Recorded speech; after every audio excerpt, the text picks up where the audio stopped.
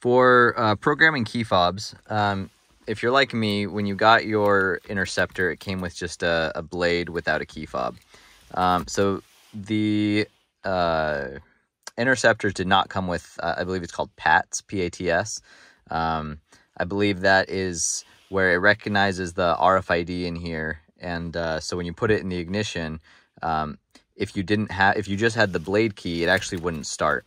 That's for like commercial Explorers because it needs the programmed chip.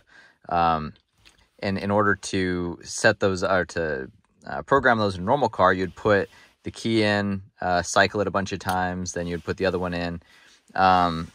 There's like a whole procedure for it.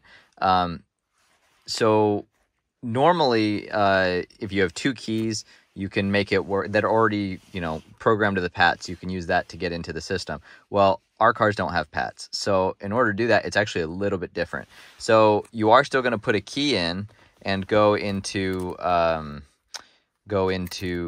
programming mode, but you get into it a little bit differently than if you've had any other Ford keys before, Ford vehicles, and use the keys.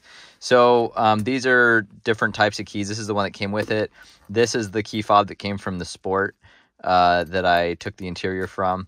Now, well, then this is like just a normal Ford knockoff. This is like the Chinese ones. I think I got like 2 for $25 or something like that. So obviously I'm not going to have remote start. I don't think the trunk button will work. I can try to turn them on in Forescan, but I just don't think that the BCM even, the wiring and stuff isn't even there for it. But in order to get into it on the police interceptors, what you do is, have your key ready. And then I'm just going to reset by opening and closing the door.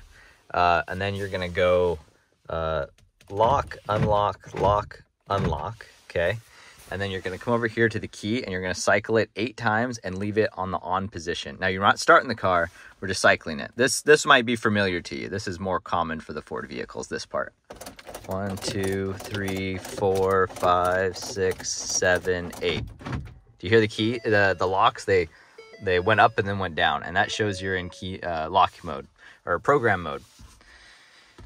So now we've got our key fobs that I've had cut, and then we're just going to push any button.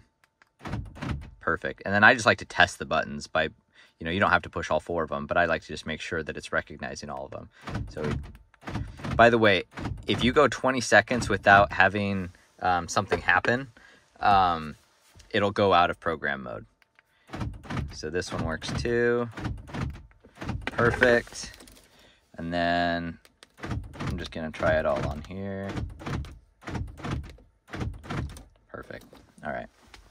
And then when you turn off the key, and it'll show you that it goes out of program mode. Okay. All right. And so now we hop out.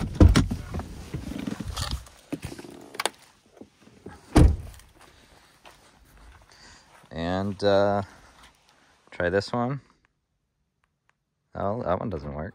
Oh, okay, it did work. Just a little delay. Well, it unlocks, but it doesn't lock. Okay, it does work. All right. Guess I wasn't pushing hard enough. All right. Yeah, I just wasn't hearing it. We'll try this one. Okay, that one works. And let's see. I actually think it's telling me that when it honks like that, I'm pretty sure it's telling me that my trunk's not closed all the way, or one of my doors, but I think it's the trunk. So I think it just honks once if it's normal. So I need to get my trunk closed. But yeah, that's working. And so the other thing too is, notice how the lights are turning on. If you had your, see, that one just doesn't work as well, because that's what you get for Chinese keys. Let's try the other one. Okay, this one works way better.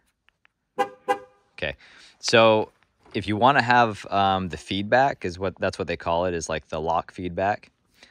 So when you unlock it, it lights up, and when you lock it, it turns off. So to have that feedback, and it does the same thing on the taillights.